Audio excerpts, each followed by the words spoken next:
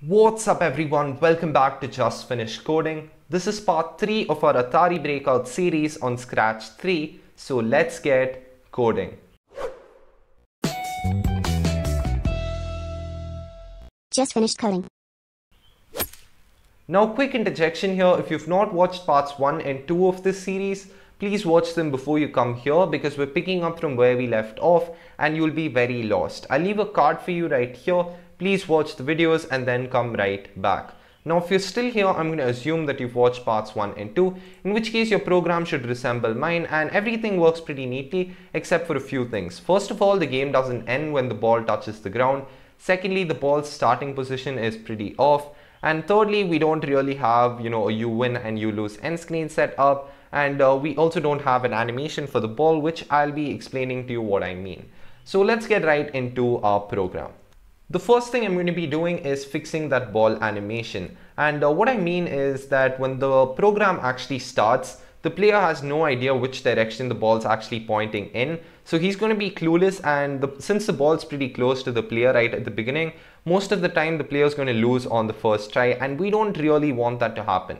So what I'm going to do is to head over to the costumes of the ball, and I'm going to rename this costume 1, and I'm going to duplicate this. And what I'm going to do in the second costume is to add in an arrow based on the direction that the ball is going to be pointing in. I'm going to make the color of the arrow green as well, but really you could change this to any color you want, and I think white may actually be a good choice, but I'm going to be sticking around with green.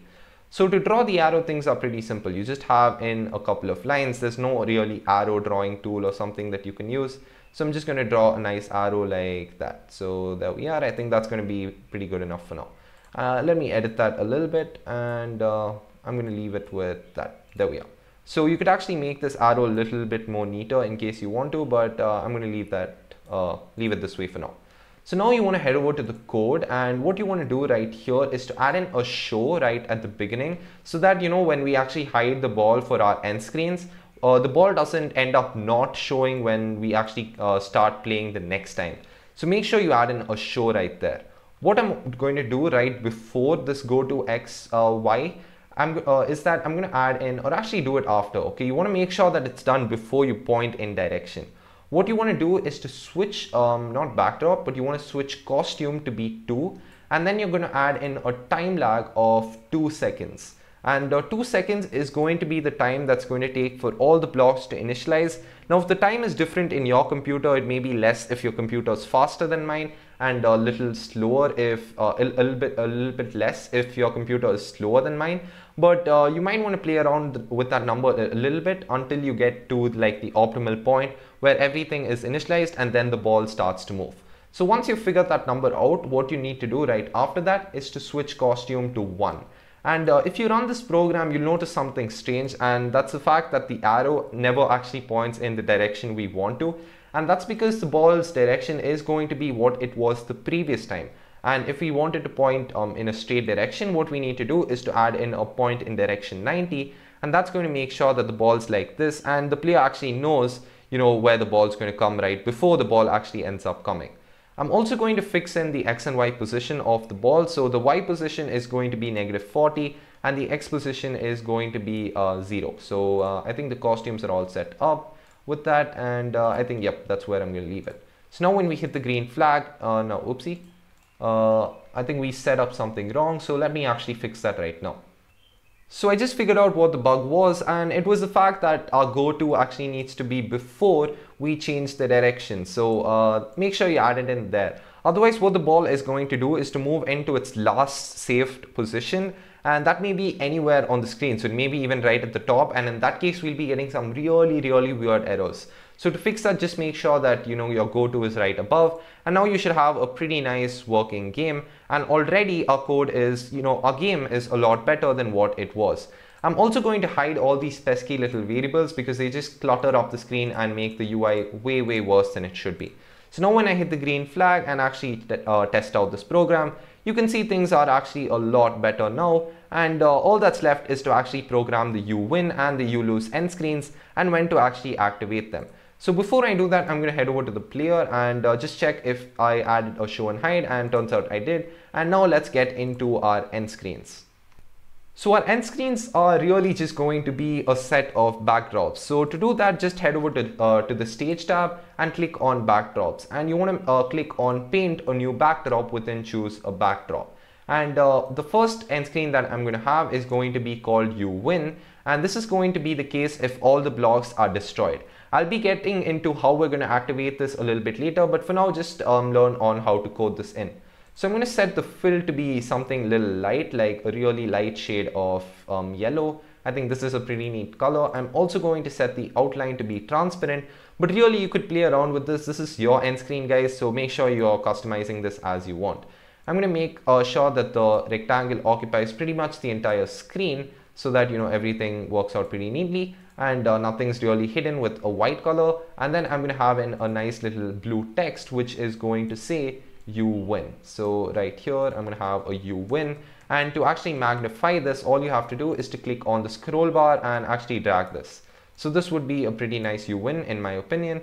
And now I'm just going to duplicate this and change this code to be You Lose. I'm going to change that color to be red, and that should be it. That should be your end screen. So I'm just going to change it to red. There we are. Now I'm going to head over to the code. Wait, actually before that, I'm going to call this You Lose. I think it's automatically duplicated as You Win 2, and just change that You Lose. Okay. So now head over to your code and click on the block sprite. Okay. And what you want to do right now is to actually initialize a variable called score. And this is not actually going to hold what you think. We are going to increment the score every single time we touch a block, but it's not going to actually, you know, be shown to the player, unlike most games. Okay, so what I'm going to do when the green flag is clicked is to set the score to be 0, and I'm going to increment the score when actually I broadcast that message. So head over to the ball, and now you can change when you actually receive change direction. What you can do is just change score by 1. And this should make sure that your score actually increments. So now what I'm going to do is to actually make a simple if condition right here. So what I'm going to do is to grab a when green flag is clicked. I'm going to zoom in so you can see better.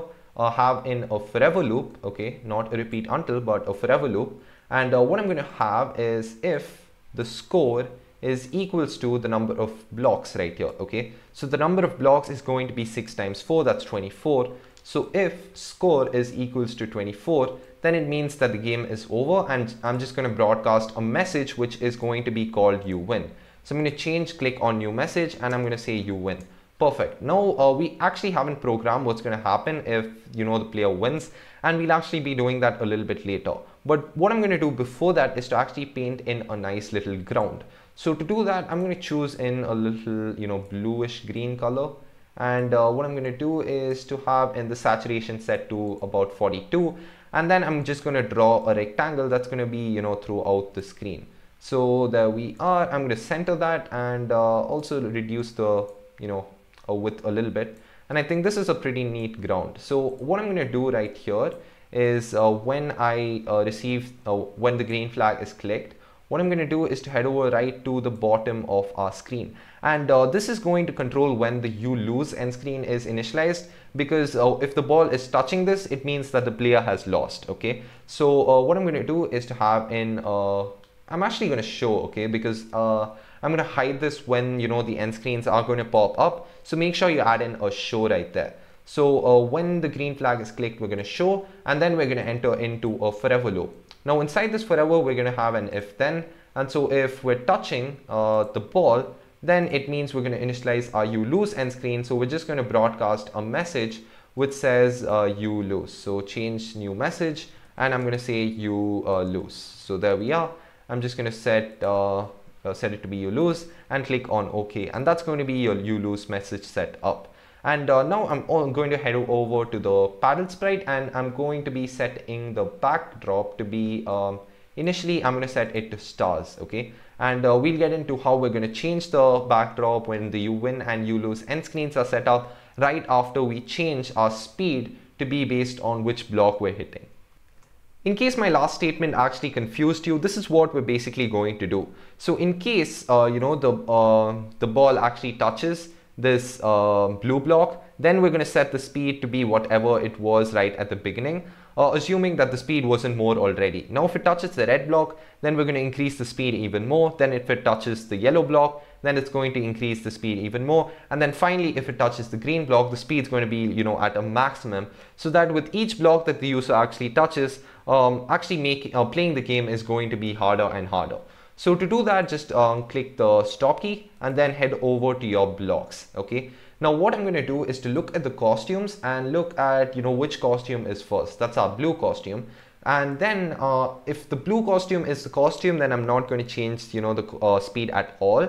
But if the costume is red, then what I'm going to do is to actually increment the speed. Not actually increment right here, we're actually just setting the speed to be something else. But you'll understand what I mean. Okay, so what I'm going to have right here is if touching ball, and right after we broadcast a change direction, what I'm going to do is to have a simple if, okay, or rather an if else. So on the first if, then what we're going to have is if the costume name, not the costume number, but the costume name, and you can do that by heading over to the looks category and grabbing this block which says costume number and changing that to costume name. So if the costume name is 1, then it means it's the blue backdrop, okay? So we don't really change it to anything. Now if the costume number is 2, then we'll actually set the ball speed to be something else. But this is assuming that the ball hasn't touched some other color already. So if it's already touched, this green color, then we do not want it to change the speed when it touches the red color. So what we're going to do is to have an AND condition, and speed is less than 20. I'm going to increment it by 2 every single time, the ball touches one of the blocks. So initially, I think our speed was 18, I believe, oh wait, it was 10. Sorry about that. So, and our speed is less than 12. That's going to be our code. So our speed is less than 12. So 12 is greater than speed. In this case, what I'm going to do is basically just increment the ball speed by 2. So set ball speed to 12. There we are. Now I'm going to duplicate this, and now I'm going to change this to 3. And now if this is the case, then this ball speed needs to be about 14. Now we'll set it to be 14. Now I'm going to duplicate this once more and say if ball speed equals to 4, then I'm going to be setting the ball speed to be 16 and just change this to 16 as well. Now if the costume is 1, then we just set the ball speed to whatever it was and we won't change it at all. So just leave it for now. In case you just leave an else empty, you're not really going to run into any bugs. But just to make our code a little bit cleaner, what I'm going to do is to change that else to be an if, so that we don't have any, empty loops. Now I'm going to put all of this right before we delete our clone. And now our ball speed is actually going to be changing. And when you actually click the green flag and test this out, now you can see that when we hit the red bar, and you'll see that in a second, the ball speed actually changes to be faster, and it's going to become faster and faster and harder for the player every time the ball actually changes its speed. And that's the entire point of the game. So now let's actually get into programming the end screens.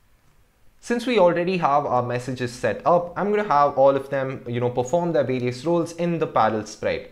So when I actually receive the you lose, first I'm going to be doing that. I'm going to set the backdrop to be you lose, and then I'm also going to hide myself. And that's pretty simple, and that's really all we're going to do in most sprites. So now I'm going to change this you lose to be you win, and I'm going to do pretty much the same thing, except for the fact that I'm going to switch the backdrop to be you win instead of you lose. I think that's pretty much all we'll be doing with our paddle, so I'm just going to clean up my code right away.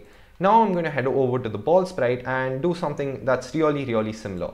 So when I receive you win, I'm going to hide, and when I receive you lose as well, I'm going to hide.